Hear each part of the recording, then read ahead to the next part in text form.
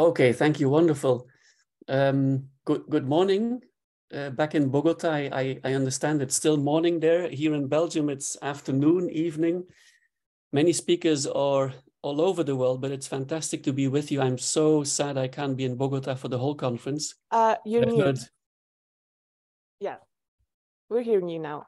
Okay, good. Wonderful. Thanks a lot. So delighted to be here to moderate this panel. I'm Joost Pauwelyn, Professor of Law at the Graduate Institute in Geneva.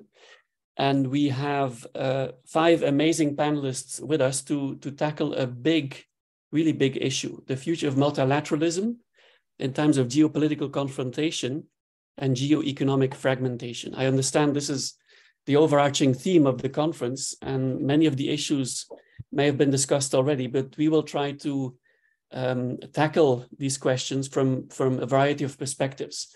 We have 5 panelists, so we'll have to really time manage because we have an hour and a few minutes. I will list the panelists in alphabetical order, starting with Minister Dukgeun, Minister for Trade of the Republic of Korea. And of course, in our circles, also very well known as a professor, as an academic, professor of international trade law and policy in the Graduate School of International Studies at Seoul National University. Minister An was telling us he's in the middle of IPEF negotiations, so really delighted he's making some time for us. Next is Ignacio Garcia-Bercero, who's joining us from Brussels. Ignacio is very well known in trade circles, works for the European Commission as a director in the Directorate General for Trade there. Next is Ambassador Minister Celso Lafer, who we were just chatting, a true legend in Geneva from the early days of the WTO. A real honor to have you on the panel. He's also Professor Emeritus of the Sao Paulo Law School, former Brazilian Minister of Foreign Relations and former Ambassador of Brazil to the WTO and to the UN in Geneva. Next is Clete Willems, who's now a partner with the law firm of Akin Gump. But as you all know, he served in the White House. Before that, as Deputy Assistant to the President for International Economics, Deputy Director of the National Economic Council, and part of the National Security Council under the Trump presidency. Wonderful to have you here and to have a US voice in this debate as well. Last but not least, we have Professor Zhao, Professor Hong Zhao, who is a professor of law at the Peking Law School. And many of you will know her also as a former chair of the appellate body, former minister counselor in charge of legal affairs at China's mission to the WTO, and a former commissioner for trade negotiations at the Chinese Ministry of Commerce Department for WTO Affairs. So we have a wonderful lineup here. We did cheat a little bit. We've been exchanging some questions, some ideas to have a streamlined discussion. So the plan is that I will ask 3 questions and then give the floor to 3 or 4 people specifically. Each of them will get 3 minutes to give their main points, and then I will ask others to comment if they wish. So let me start with the first question, which focuses on the geopolitics of the debate.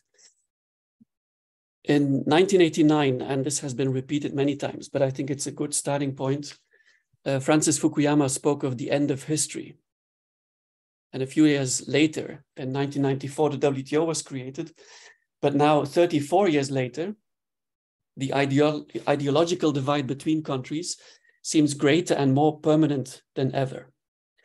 Recently, some went as far as calling for a NATO for trade, under which democratic rule of law nations agree to come to each other's economic aid against an outside adversary.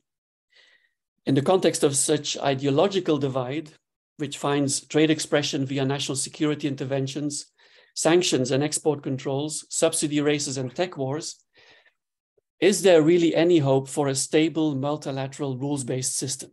That's my first sub-question. Now, if there isn't any such hope, which interface mechanisms exist or ought to be put in place that respect such ideological differences, but allow for at least some trade flows to continue? And here's my third sub-question.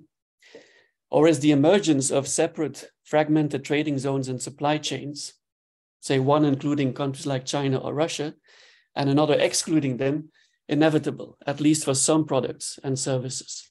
So on that geopolitical national security question, I'd like to turn first to Minister An for his comments. Okay, can you hear me? Okay, great. I'm very honored to join this wonderful panel and to meet many of my the former friends over June.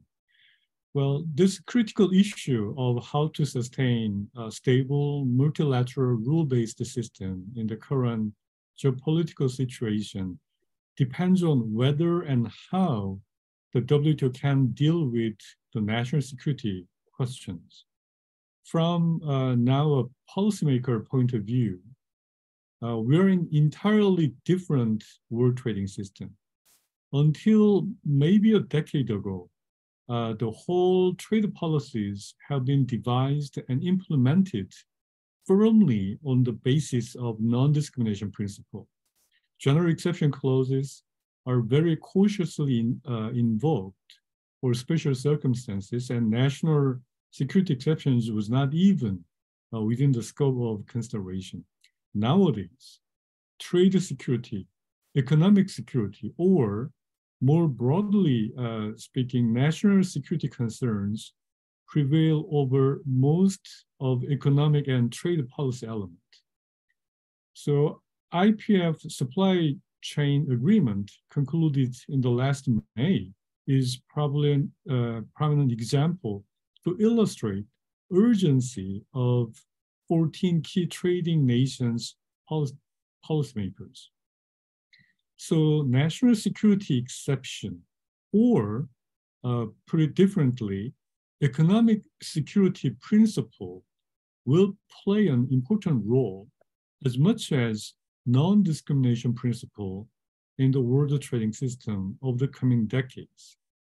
In my view, one feasible way to handle this problem is to interpret more flexibly Article 21b(3) provision that permits security action taken, quote unquote, in time of other emergency in international relations.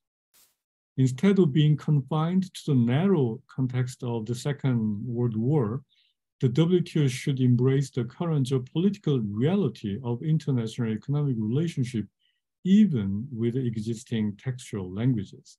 That way, we will be able to maintain a stable multilateral rule-based system without provoking controversial political question of whether non-market economies fit for the WTO system. I'll stop here. Thank you, very interesting. So you really jumped straight into the national security issue and calling for a broader interpretation of that exception clause. Professor Zhao, can you share with us your views? Because it's no secret that the position of China in this whole debate is crucial. Your views, please. Yes, thank you very much, Joost. And I think I'd like to thank the Society of International Economic Law in organizing this event, which provide opportunity for us to communicate. And also, thanks for you to pose this important question. I think for me, the question I think is about whether still there's a hope for the future multilateralism based on rules. For me, even in times of geopolitical tensions and the economic fragmentations, I think there's a hope. There's a hope, and at least we should cherish that hope. And though stableness may be a luxury, maybe for the time being, so most likely, I think it is because of the interdependence of the economies with each other. I think it is most likely that the members will be still connecting with each other. And I believe the multilateralism is still the mainstream leveling field for the majority of world trade. And at least we have this institution the World Trade Organization and its Secretariat to keep it for running. And as you recognize, there are small steps, though not big, moving forward. The trade facilitation agreement, investment facilitation agreement completed the negotiations on the test. So I think they will continue to work. But obviously there are huge challenges to the institution these days. First and foremost is dispute settlement. And we, though we understand there are difficulties and the challenges and differences remain huge, the good sign is members started to exchange views over this matter, and the ministers of MC12 also call upon members to discuss to come to with a view to come back to a fully functioning dispute settlement body, accessible to all members by 2024. So let's wait and see what that will turn out. And I agree with Minister An, who mentioned national security. Maybe that is another thorny issue that torture this organization. But I think it is a highly, for me, it is a highly technical issue. Maybe others don't agree, but the national security of GATT and WTO totally different from national security ordinary people understood. As we'll understand, Article 21 is a wartime national security provision. It allows members to self-judge, but only in the time of war or other international emergencies.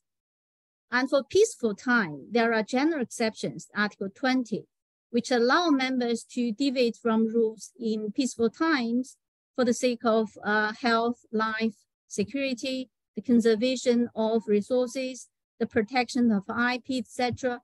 And Article 11 of GATT allow for the food security, and Article 14 allow for the exchange rate security concerns for member to resolve its concerns. So for me, I think if we allow, as someone suggested, in evolution interpretation of Article 21, it seems to me that this provision will replace could replace all other provisions, and it's easily to be abused.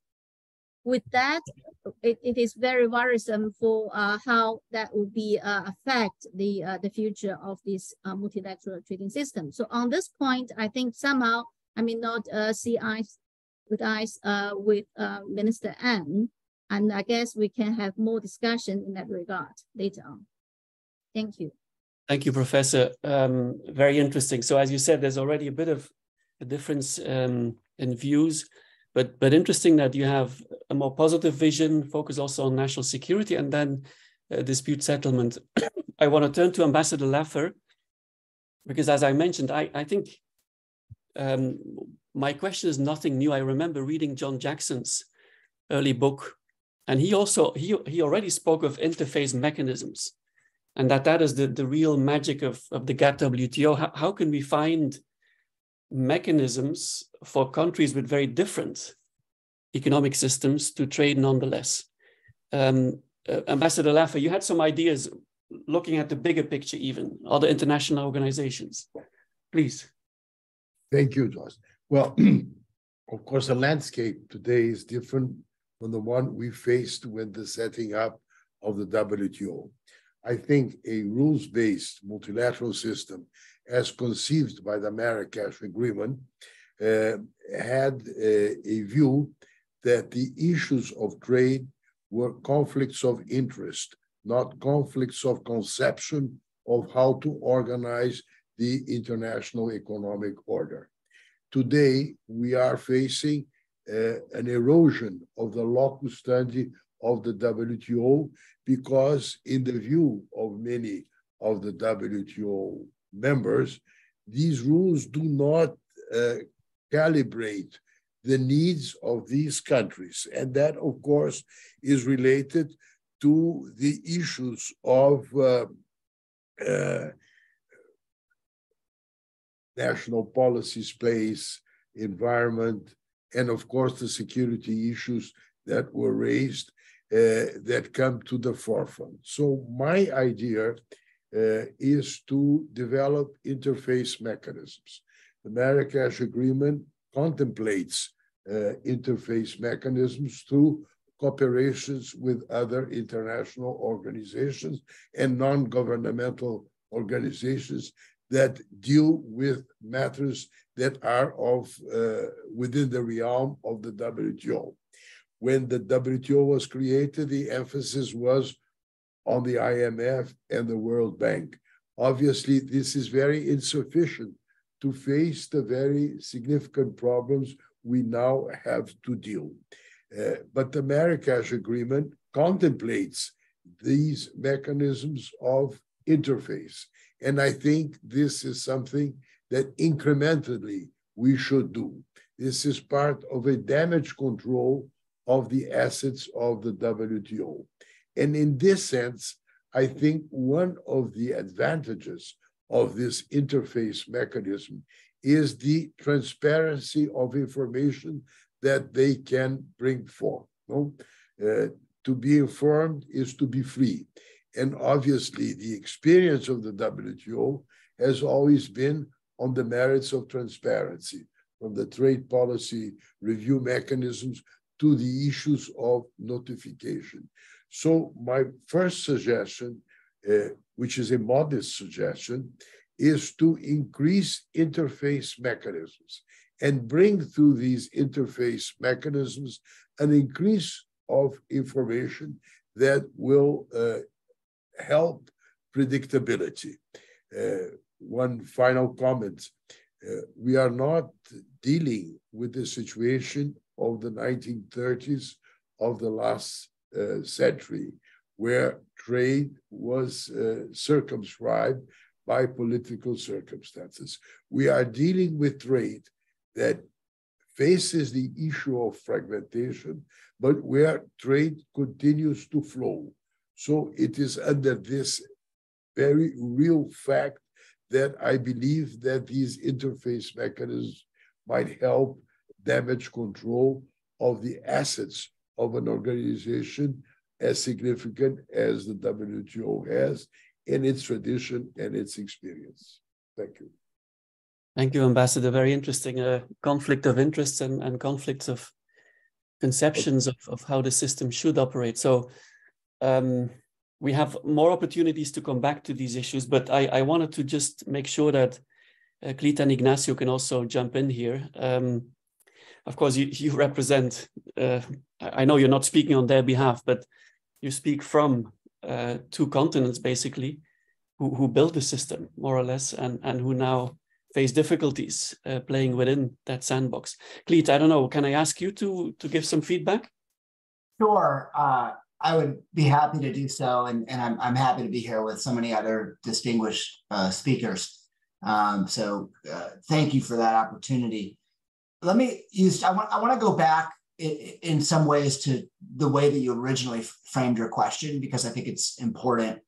And you asked whether there is some inevitability here that we are going to have a fragmentation of supply chains. And I think there is. I do. I think it's already happening. I think we can't ignore it. And I think if we pretend it's not happening or we wish it weren't happening, we will inhibit our ability to come up with pragmatic solutions. So I do think we have to recognize that for certain products, certain types of trade, we are going to have greater fragmentation. That said, I will still say I am optimistic that there is an important role that the multilateral trading system can play.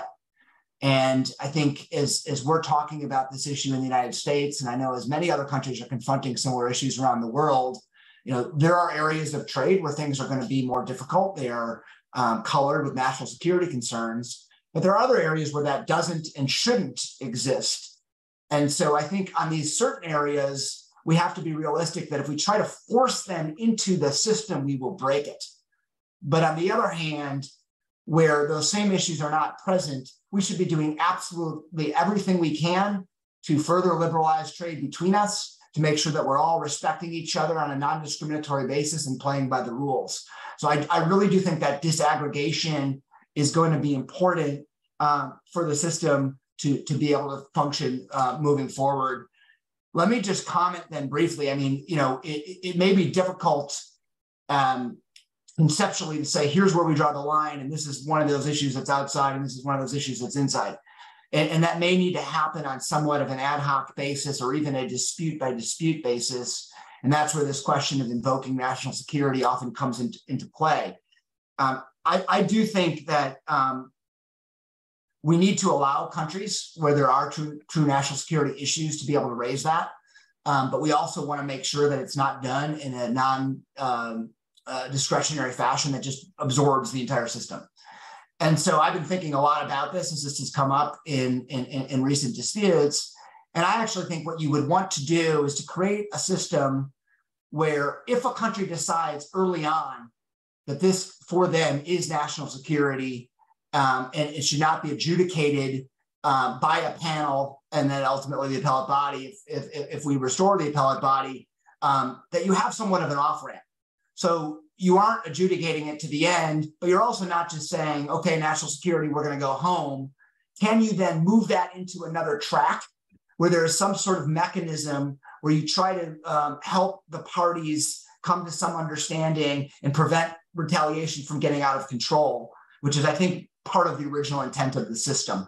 And so I would just propose, I think the system can still play a healthy role. I think we need to recognize there are some issues that aren't best dealt with through the system, but maybe it can still play a role in helping on a different track to prevent those from spiraling. So let me just stop there. Hopefully that was a helpful contribution and gives people some food for thought.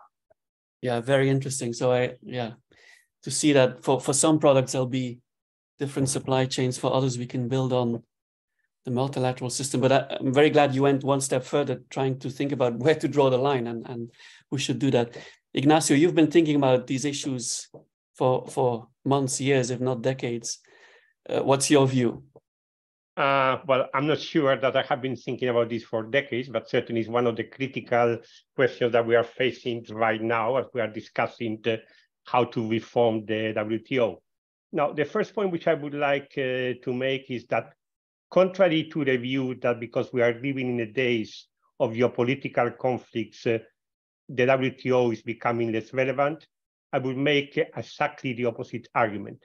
Precisely because we are living in days of geopolitical conflict, the cost of a non-functioning multilateral trading system are much higher.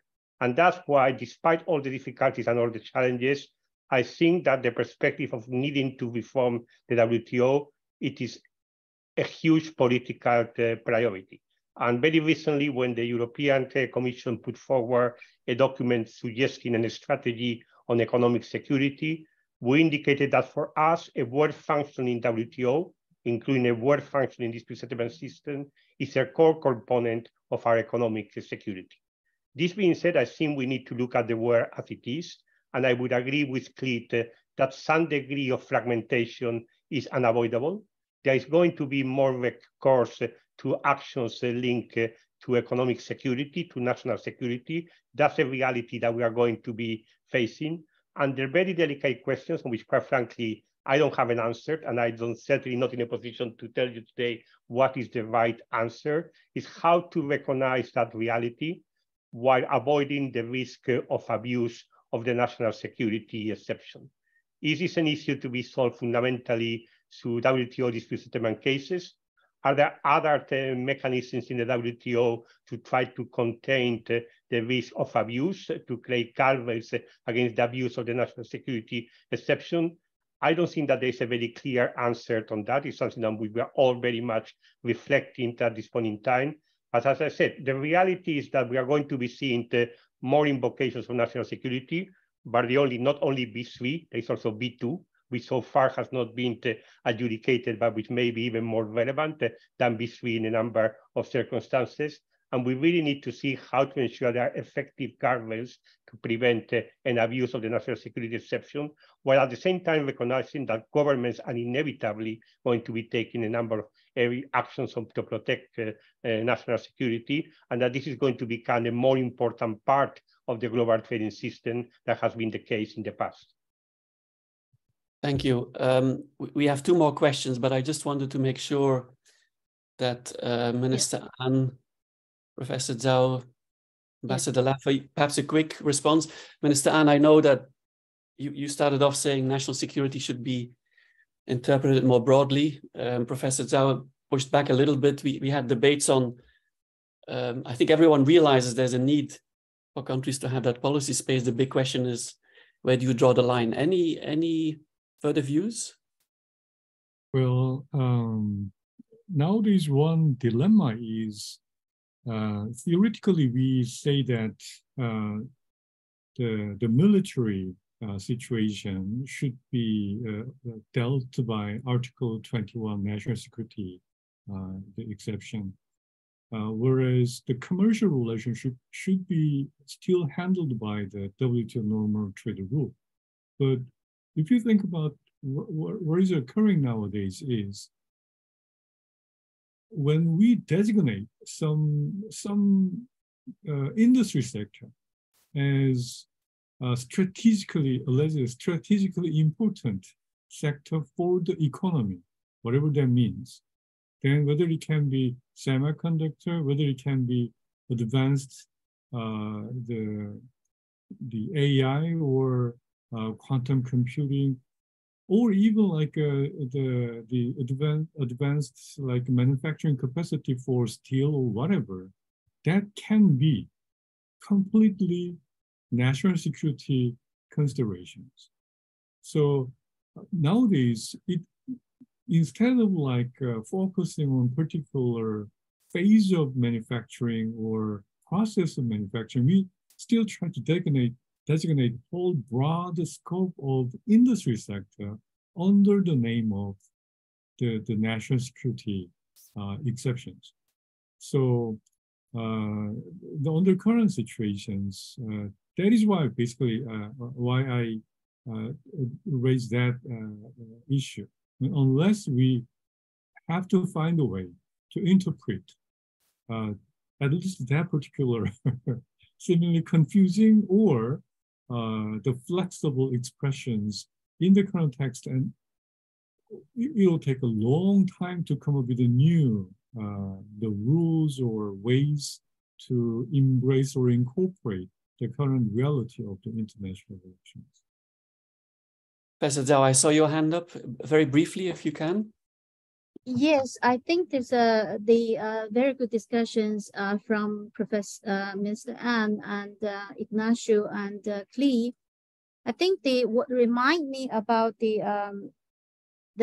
so-called semiconductor sector is that it is for some countries it is under the export control. So let's take the export control policy, which is usually connected with national security issues and for dual use or whatever. Now the situation is quite complicated, but I think for that, what reminds me is that for me, we say that the World Trade Organization is a liberal market, economy in prevail, and but export control somehow, to me, is a kind of a planned economy. Economy in control, the government come into intervention. So basically, for me, there's a conflict of concept in managing the economics. Why it is high tech, why it is most important in technology or sensitive areas, it is controlled. So basically, for me, that is why I would like to come to the connection with the so-called non-market economy issue. I know the purposes of Minister An is to try to use national security provision to save the problem of non-market economy. But for me, all the economy somehow, after the super globalization of 40 years, is market economy. There's only degree of differences, how much there's a hand of the government and there's a hand of the market. I think for most of the market, we have liberal market economy, social market economy, and market economy with socialist characteristics, but they are market economies. And it is, I think, for the major economies, that is the situation to me. So if we say that there's a future of the multilateralism, we can have rules to consider, to formulate rules, reform the current rules, whatever, to embrace all these economies and to let them compete on the same leveling field. That is somehow, to me, the future of the multilateralism. Thank you. Yeah, there was a Wall Street op-ed the other day calling US economic policy Chinese capitalism with American characteristics, which I thought was an interesting turn of phrase. Ambassador Lafer, you want to have a final go at this, or can we turn to the second question? Very quickly. Obviously, the security issues are related to the specific concerns of many countries, as has been right now raised. But the issue of security is related to many of the considerations we need to do regarding the WTO. National policy space, for instance, can be seen in terms of economic development or economic issues, that can also be seen in terms of security. And that, of course, includes offshoring, friendly shoring, and so on and so forth.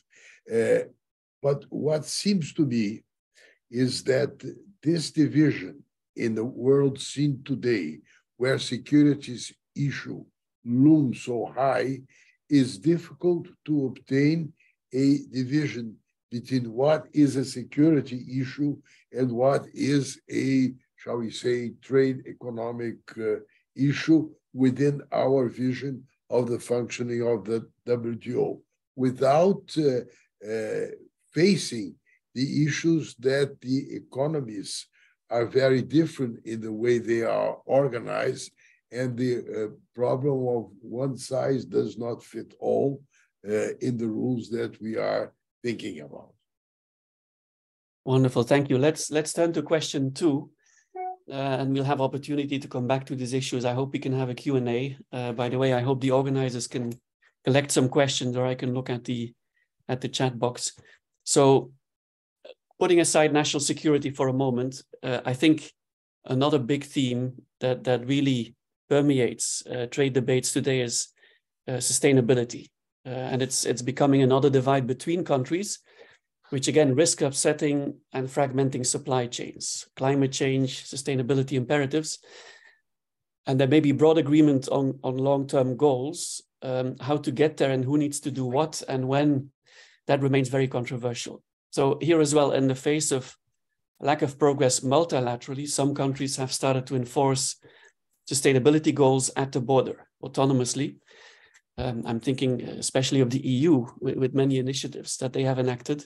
There's also talk of a climate club or a steel club. The EU and the US are debating this, under which like-minded countries would trade certain products on certain terms to the exclusion of others. And we're not talking about national security now, but really sustainable steel or supply chains that would become fragmented based on climate change targets, deforestation, forced labor, due diligence standards. So here again, you may have one market for products that meet EU standards and another market for those that do not. Now, is this sustainability challenge, is it qualitatively different from the political, ideological challenge that we just discussed? So that would be my first question. And my second sub-question is, what is the role and scope for multilateral rules and approaches in that area? So I think we had very interesting views on how to deal with security issues in the multilateral system. Sustainability, there as well, we have very different approaches. Is there a different role for the WTO or the multilateral system there as opposed to the geopolitics? And I know, Ignacio, you had some views on this. I want to turn to you first, if I may. Thank you. Yes, thanks a lot, Joost, with pleasure. Let me start perhaps by putting the issue in context, because I think if there is one fundamental challenge that we are facing at this point in time, is how to achieve the transition to net zero. And that's going to be, the next 10 years is going to be absolutely critical to be able to fulfill this objective. That means that there has to be ways of decarbonizing those sectors which are highly exposed to international trade. And countries are going to take different approaches, different levels of ambition to achieve those goals. Even when countries may have the same ambition, they are going to do it through different tools. Some are going to rely more on carbon pricing, some may rely more on regulation, some may rely more on subsidies. And how you mix all of those elements is going to have a huge economic impact. So I think this is certainly going to be a fundamental issue for the global trading system. And I think clearly this calls for an enhanced role for the WTO. I'm not suggesting that what you need to do is to negotiate new rules. I don't think necessarily that is the route to follow, but you certainly need to have a much stronger role of the WTO as a forum for deliberating on the interaction between trade and these global environmental challenges. And I see two fundamental issues that would need to be discussed in the Committee on Trade and Environment and in other bodies in the WTO. The first one is the whole question of trade-related environmental measures. CBAM, but not only CBAM. CBAM has just been a first measure which has been adopted in this connection. There are going to be others, and you need to have discussions on these issues in the WTO, certainly to ensure transparency, but beyond the issue of transparency, also to see how to try to promote more compatibility between different approaches to achieve decarbonization. And that's a discussion that has started in the context of the Committee on Trade and Environment in the WTO, and it is certainly something that we would wish to see more about it and a more reinforced deliberative role for the WTO. Now, we have been designing our measures very consciously in a manner that we consider to be WTO compatible. It has been a very significant effort in the design to ensure that they are non-discriminatory. But beyond the question of legality, we really need to have a way of discussing the implementation of those measures, discussing how to foster compatibility between different approaches towards achieving decarbonization. And the WTO certainly has a role to play on this. The other big challenge is, of course, subsidies. Now, subsidies can have a negative impact on the environment, can have a positive impact on the environment. And clearly there are risks about subsidy bases. There are risks of tensions and conflicts linked to subsidization. And again, we need to be able to have, as a first stage, more discussion about these issues in the WTO. And to be very clear, I'm not talking only about industrial subsidies or fossil fuel subsidies. I'm also talking about agriculture subsidies. So I think there needs to be a way to look into a matrix, to what extent certain subsidies have a negative impact both on trade and the environment. Where are the areas where you have a trade-off? You can argue that a certain subsidy may have a positive environmental impact, but a significant negative impact on trade. And you may, of course, have subsidies that, if they are well designed, are positive from the point of view of the environment, but also have minimal impacts on trade. And I think this is the kind of discussion that we need to begin to have in the WTO, to have a stronger deliberation upon those matters. As I said, at this point in time, without prejudicing where the outcome of this has to be negotiation of rules, maybe it is something less than a negotiation of rules, but you need to start by having a proper deliberation about those matters in the WTO. Thank you. Very interesting, and not surprising that the EU perspective on this is what you just said. Clete, I want to turn to you, because the current US administration, of course, has put greening the economy top of the agenda, has engaged in subsidization, some other initiatives. Do you think that there is a role on these issues for a multilateral set of rules, or? Yeah, absolutely, I do. And I would draw a clear distinction between the national security issues. And if you think about problems around climate versus problems around national security, issues with climate are inherently a communal problem. It is something that no one country is immune to more than any other. It's something that no one country can fix on its own. We can do everything we can in the United States to be more climate conscious, but if our neighbors aren't doing the same thing, we just absolutely haven't solved the problem. And if you distinguish that with national security is inherently driven by where you are and where you sit. You know, my definition of a national security problem for the United States is very different than the other panelists for their own countries and economies. So I do draw a clear distinction here. I think this is something that must be dealt with in the system. And I think within that context, it should be right at the top of our list. You know, I am concerned that this does have the potential to be the next great, you know, sort of trade war between a lot of different countries, and including the US and the EU. You know, the US and the EU are negotiating on some of these issues right now, but we're very concerned that those may not come to fruition. We may be in a situation where we aren't treating each other equally, and that can lead to a lot of tension. And you can see that then proliferating throughout the whole world. And remember, unlike some of the other issues we were talking about before, this doesn't just apply to one sector or one type of good. I mean, this is cross economy. So you could really have, I think, a major issue here. In terms of what the WTO might be able to achieve, I think Ignacio's onto something. Do we need to get full-fledged rule sets across all these areas? I mean, it would be nice and we should try, but I think short of that, we should absolutely want to use the WTO as a forum to discuss these things at a high level. So there's transparency, so we avoid unnecessary discrimination.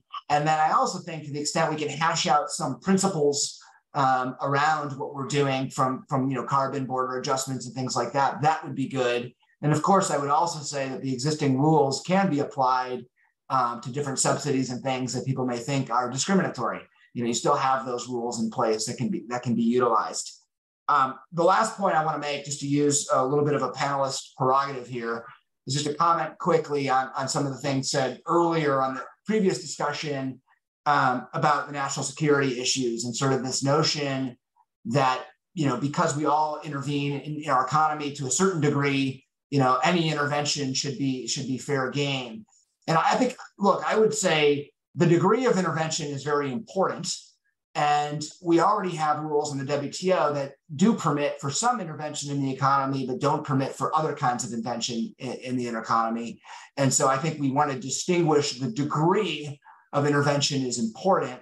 And I would also point out, it's really not just a question of non-market economy versus market economy from an economic perspective, but I think there's also a distinction between sort of the role of government actors within the individualized decisions of companies.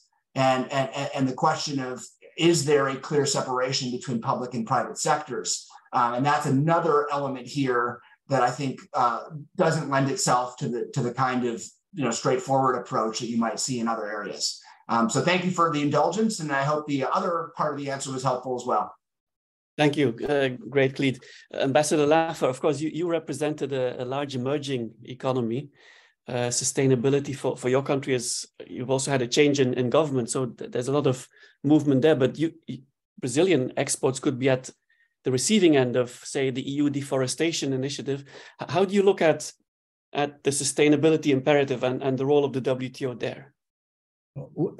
Let me start going backwards. It was the 1992 Rio conference that effectively inserted the issues of sustainable development in the world agenda.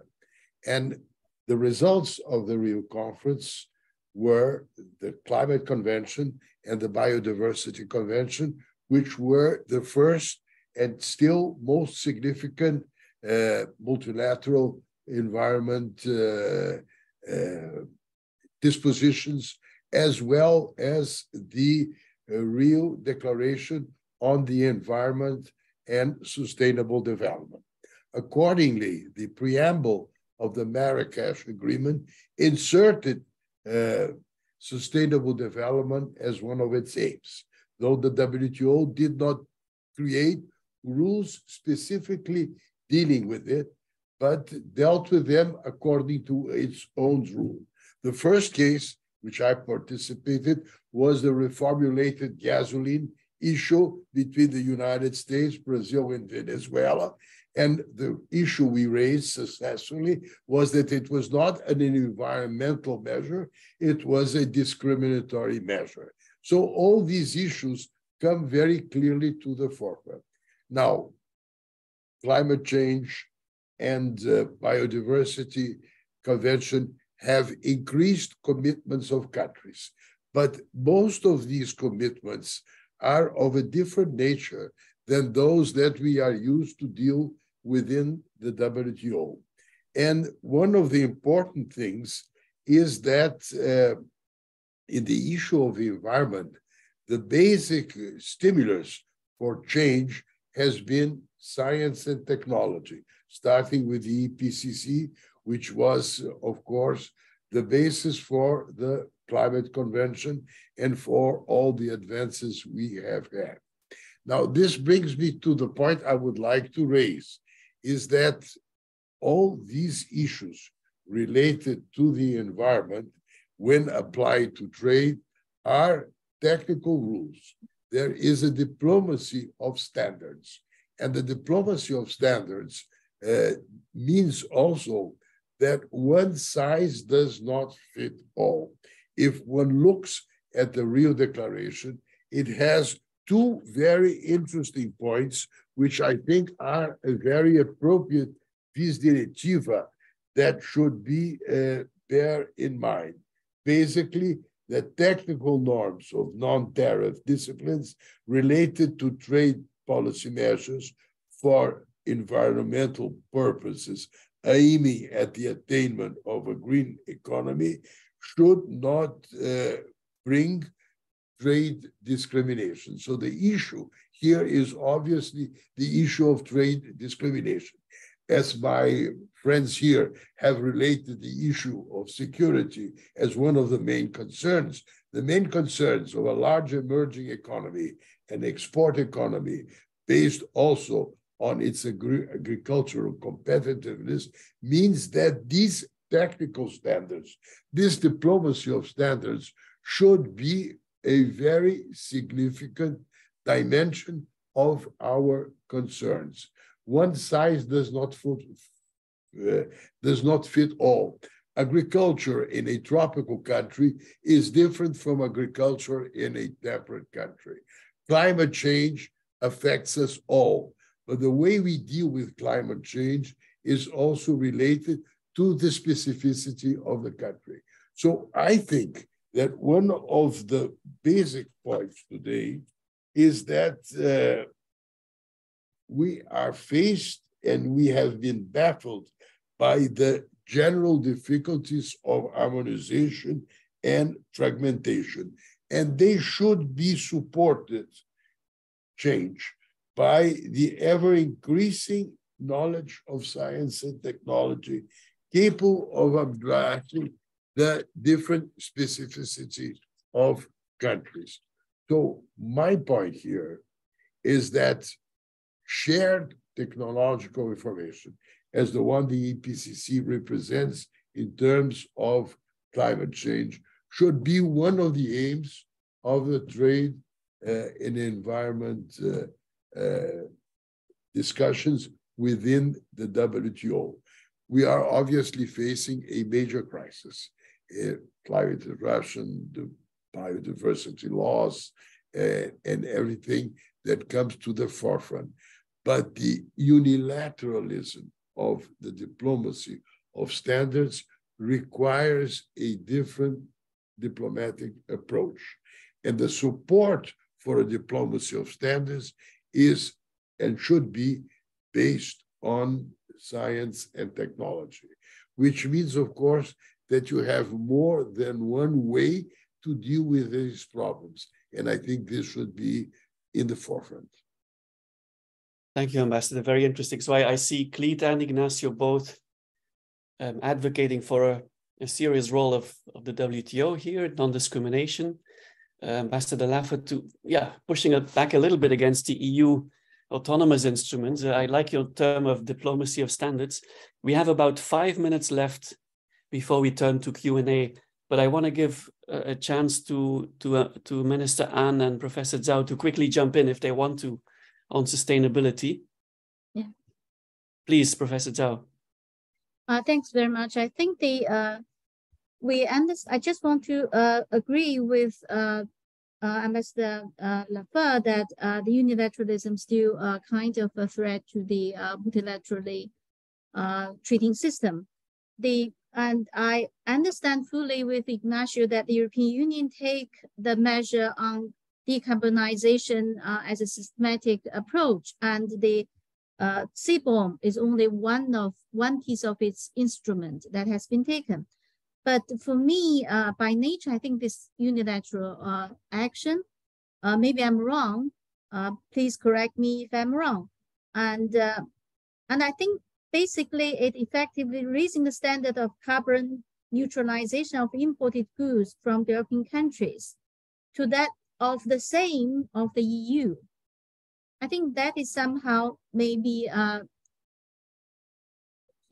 me, maybe there are chances that we could find alternative, less trade restrictive method in doing so. And for me, encouraging transfer of relevant technology to developing countries may be more important and effective than collecting tariffs on the border. And also agree with the idea of reviving the green subsidy within the SM agreement. That is a brief comment on the subject matter. I definitely agree sustainability is a common threat to mankind, and there are a variety of sustainability issues, not only climate change, biodiversity, the clean water, even the gap between rich and poor. And, for all the former three, it is a global challenge. And for the rich and the poor gaps, it is of domestic regime.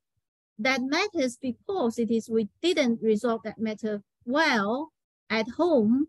So we do not have a strong support from, the middle classes or the low-income people at home to support globalization. So we have to resolve all these issues, both at home and internationally. Thank you. So we have a few minutes, we got a few minutes extra from the organizers, if that's okay with the panelists. So I would like to give each of you a final word before we turn to the Q&A. And I'd like you to do so through the lens of my third question, which moves away from substantive issues like national security, geopolitics, sustainability, and tries to look a bit more at the architecture, the DNA of the WTO and how they've been doing business, how their decision-making process works. So trying to contrast just how difficult it is to get anything done at the WTO with the consensus rule. Why is it that for some other issues, as we speak, there seems to be more consensus on negotiating a pandemics treaty in the WHO, or countries are making progress for a treaty to end plastic pollution at UNEP? They've concluded last December, and I think Ambassador Lafer referred to it, a global biodiversity framework, which is really massive. So in the face of those successes, and of course we have some limited WTO successes, recently the investment facilitation agreement, but I think we can all agree that compared to the massive challenges that the trading system faces, the progress has been very, very slow.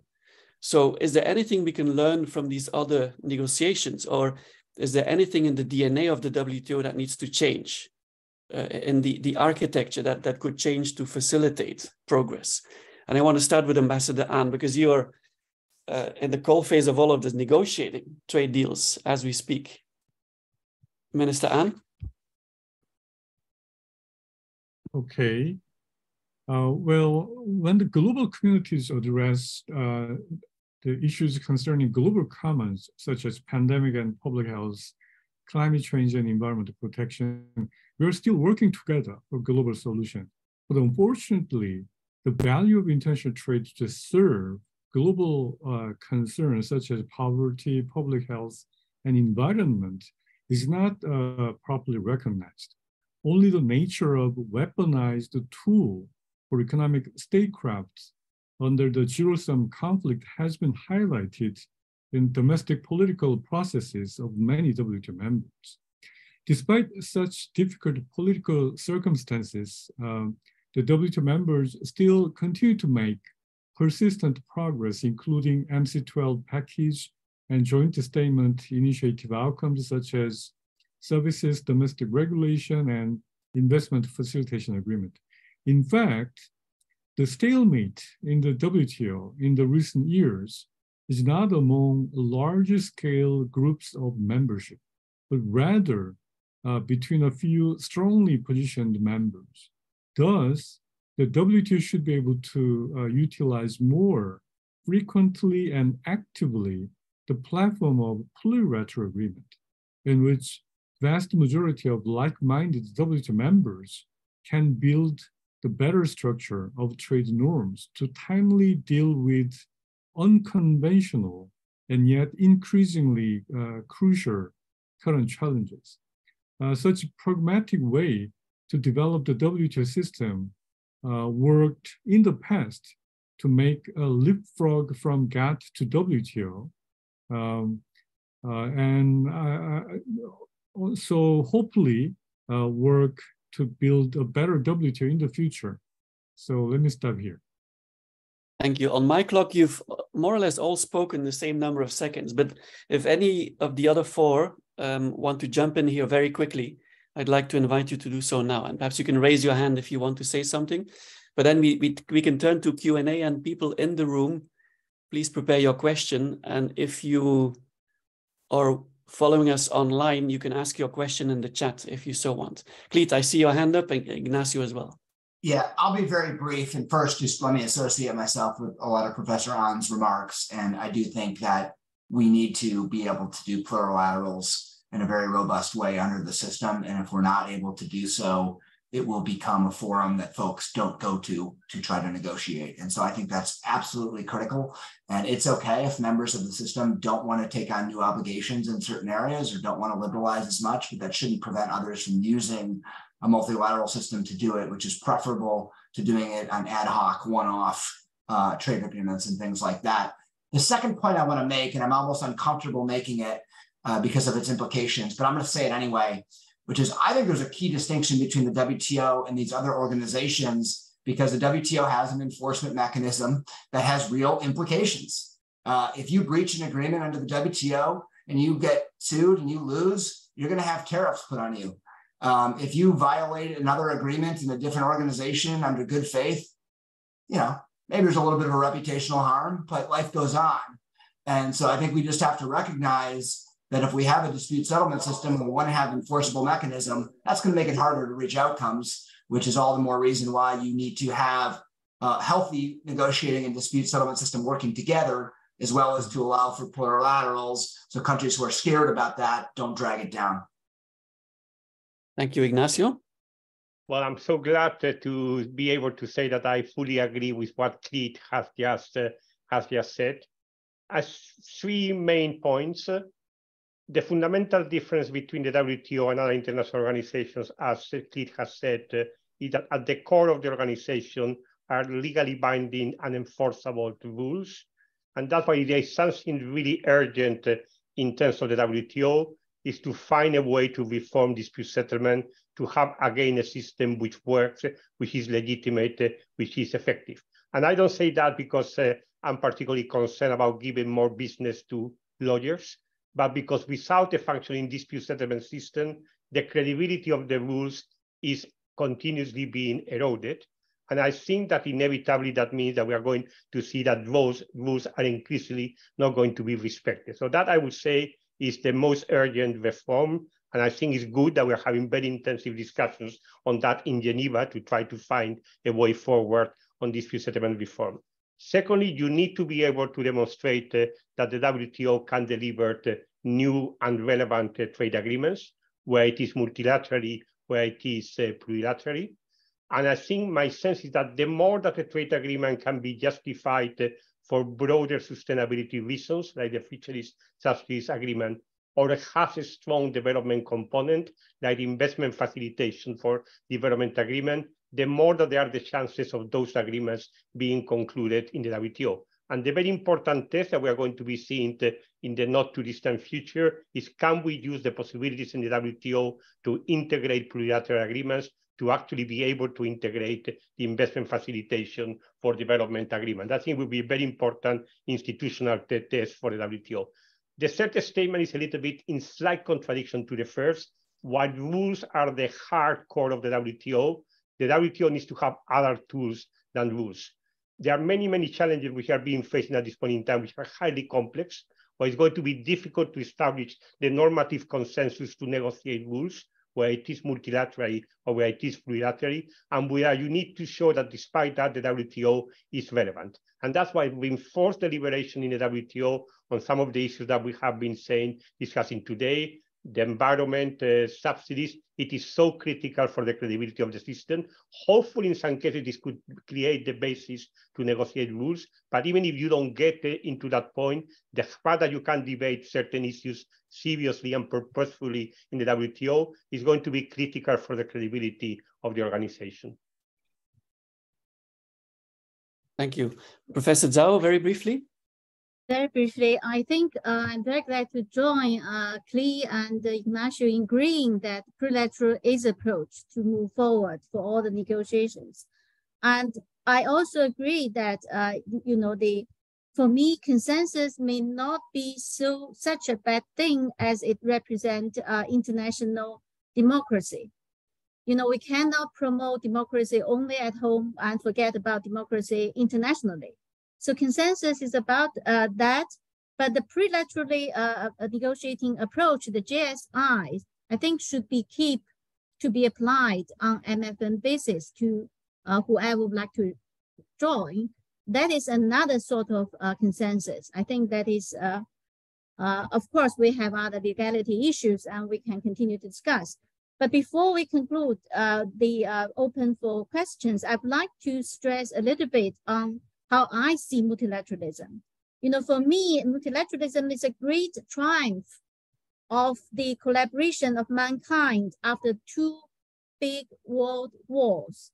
It is a victory of human nature's good part or its evil and selfish part.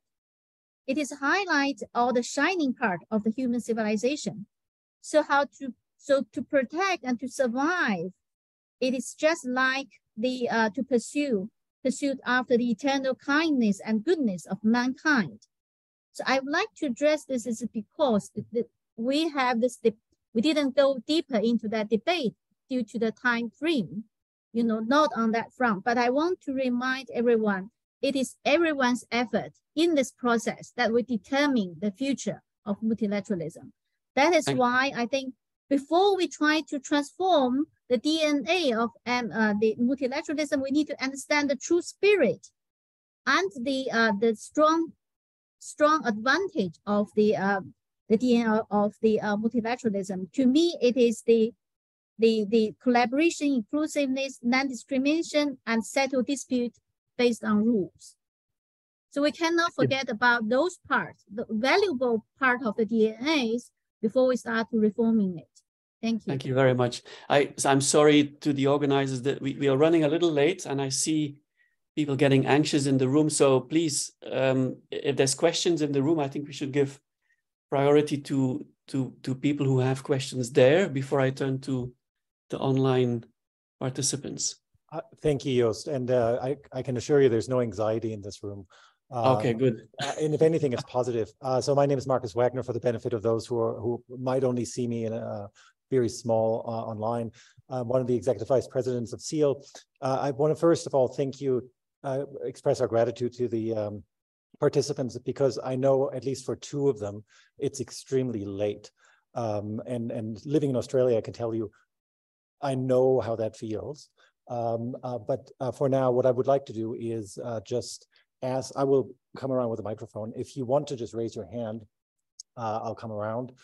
For the benefit again of the speakers, since we don't have cameras trained on you, could you just please state your name and then ask your question. So if anyone has any questions, please raise your hands now. Now I'm getting anxious if no one raises their hand.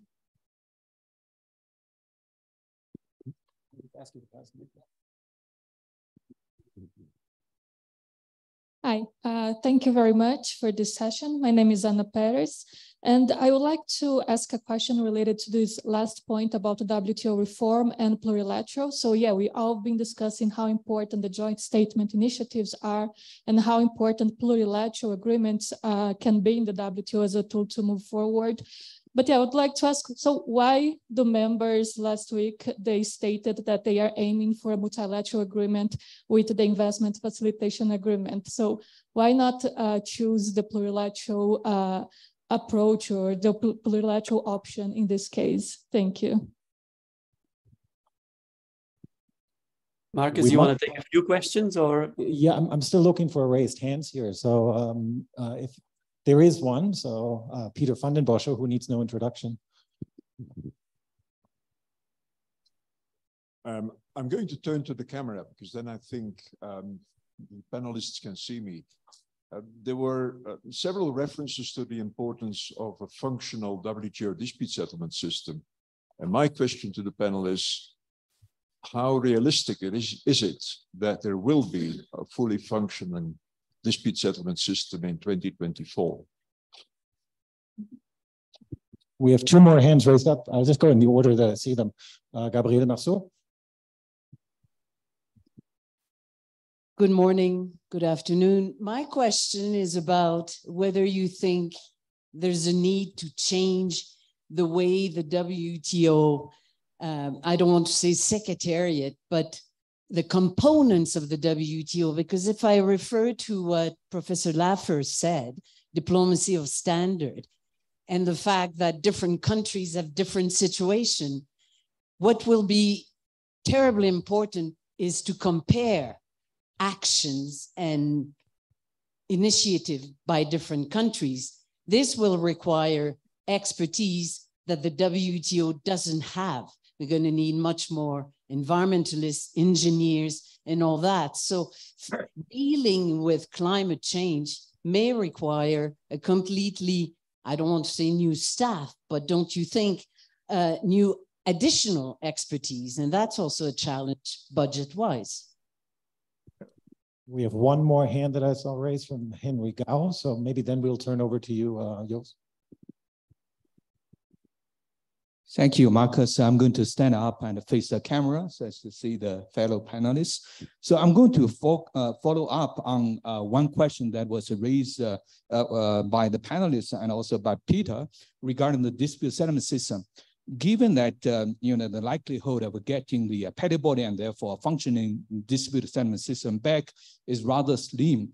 So would this change the negotiation dynamics of the WTO? Because now, if the WTO doesn't have a functional dispute settlement system, it would be like the other UN agencies. Wouldn't it make it easier for the WTO members paradoxically to reach agreements? And actually, we already see some of that happening, right? Because with all these plurilateral agreements, there's no guarantee that they are going to be subject to dispute settlement mechanism. So I will welcome any comments from the panel in that regard. Thank you. Okay, wonderful. So we have 4 questions on the investment facilitation agreement. Why the multilateral ambition, dispute settlement? 2 questions. Is it going to happen? If it's not happening, wouldn't that be a good thing in some way? And then Gabrielle's question on the secretariat and the need for different expertise. I would like to turn first to perhaps Ambassador Lafer, because you didn't get a chance to comment, please.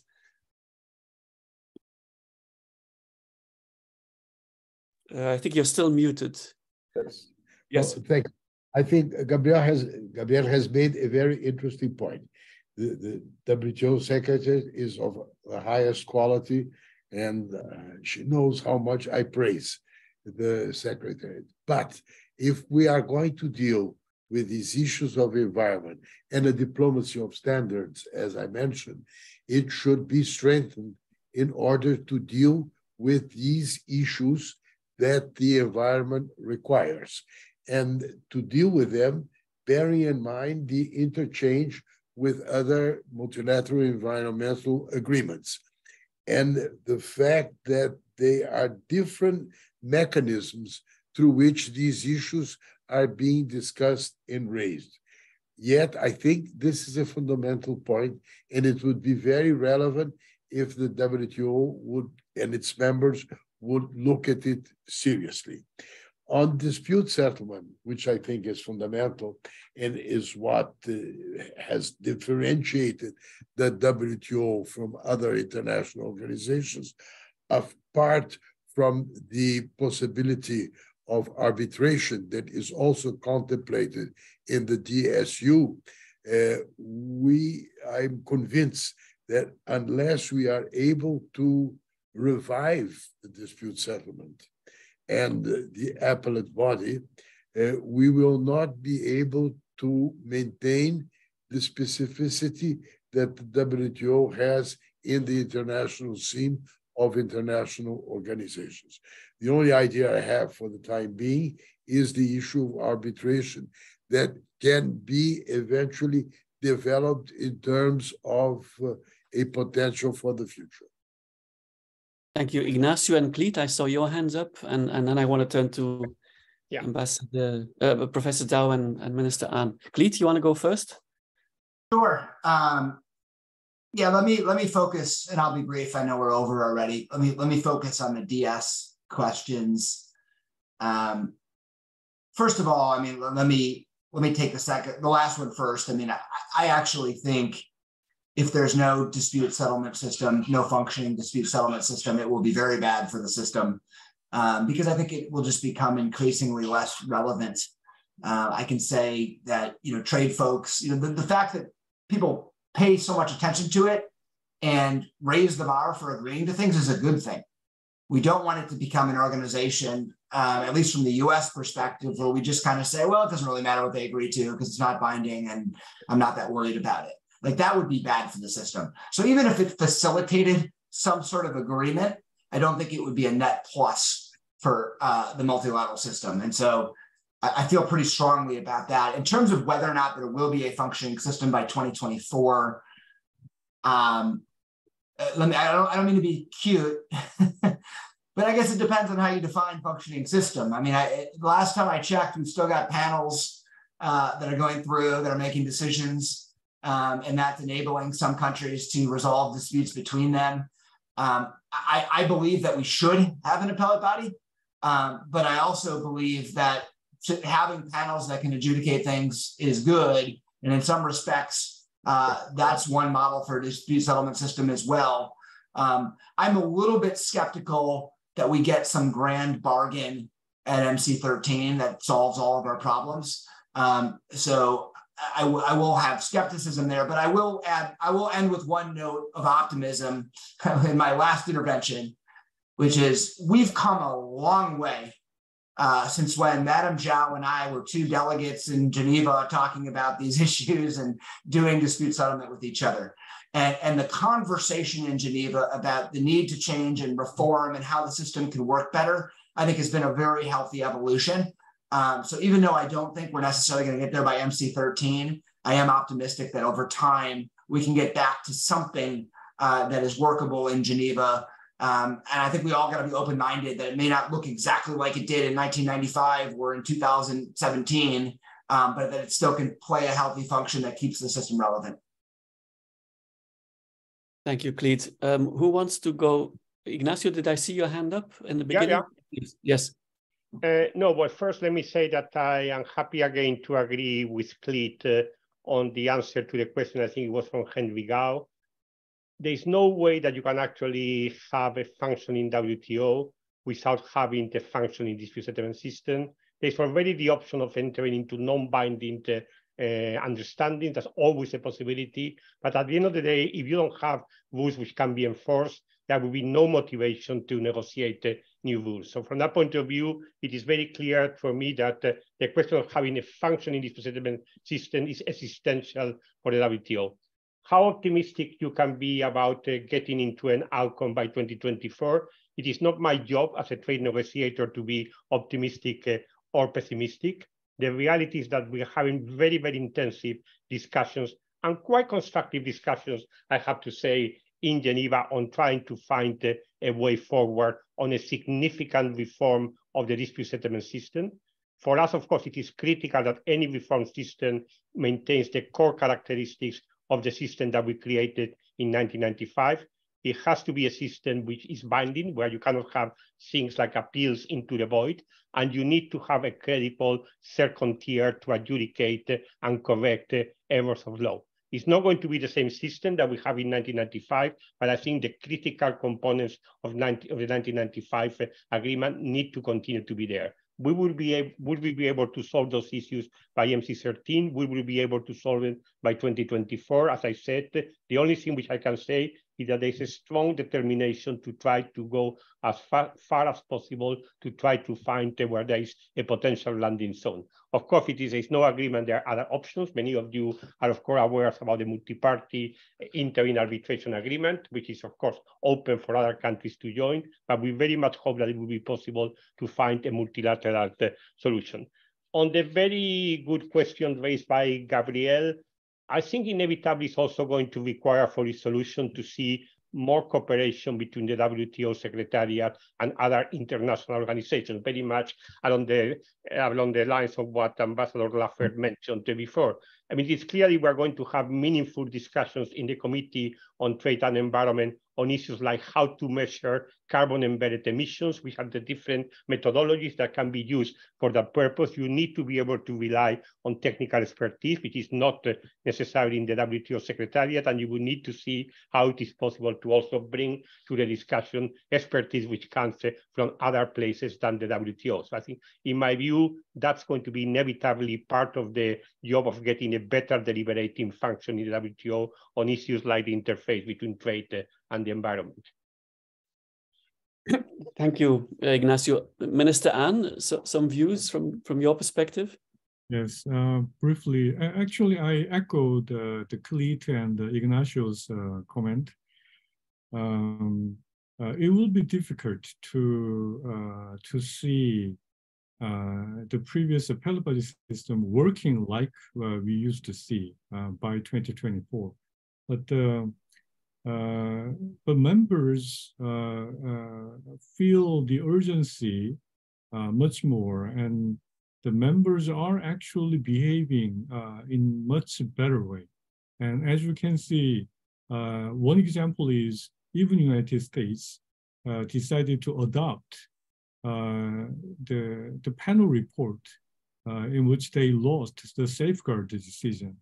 And actually, I worked for almost a year it took almost a year to work with the US government to adopt this panel decision.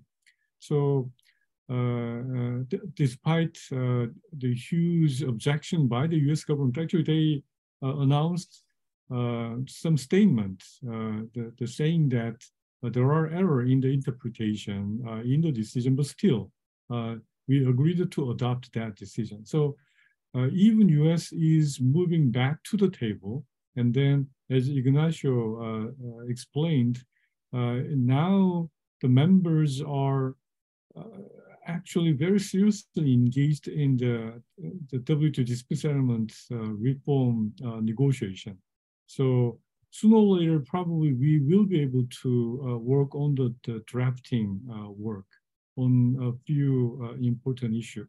So we are moving that way, but it'll take a little more time. Thank you. Professor Zhao, you have the final word, and I'm so sorry, we're running 10 minutes late, but I think we started a bit late.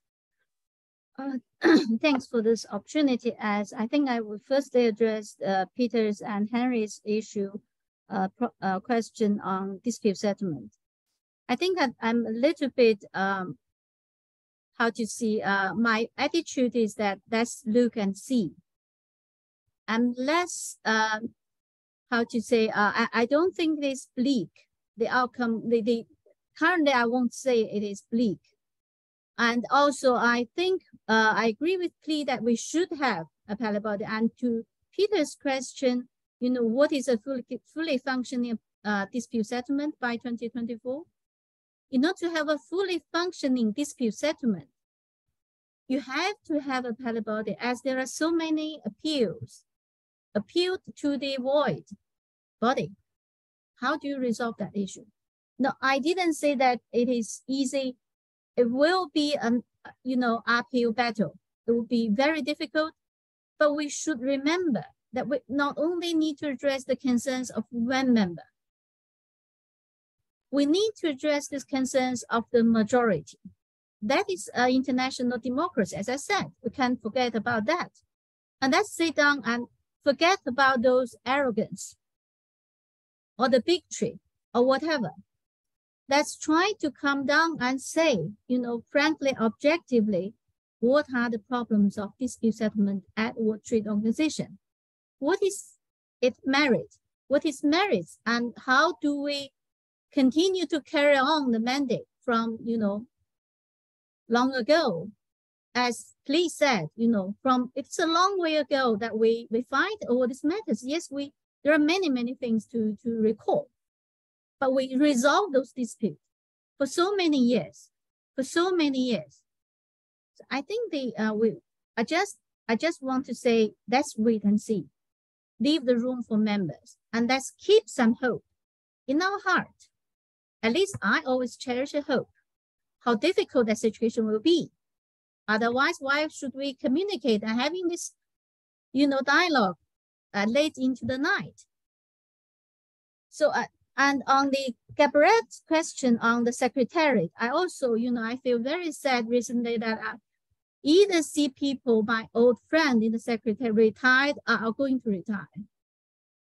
We have a whole generation of, changing of the team. It is a generational, how to say, it is very, I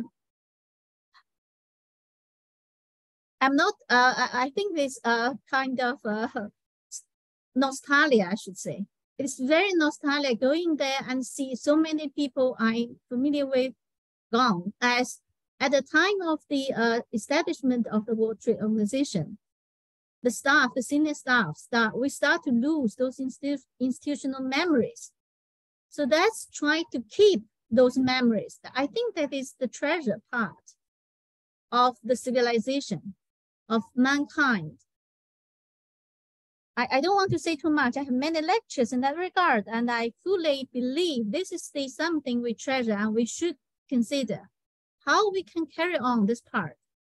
The best part of the rule of law internationally. No, I think I stop here. I know it is too late. Thank you. Thank you. That was very useful to remind us of this. Thank you to the 5 panelists, and especially those where it's really late by now. Marcus, I turn the floor back to you, and I hope someone in the room will answer question number 1 on investment facilitation. We'll see to that. Thank you, Joost. Can I just express our sincere gratitude from SIEL for all of the panelists to join and invite the audience to.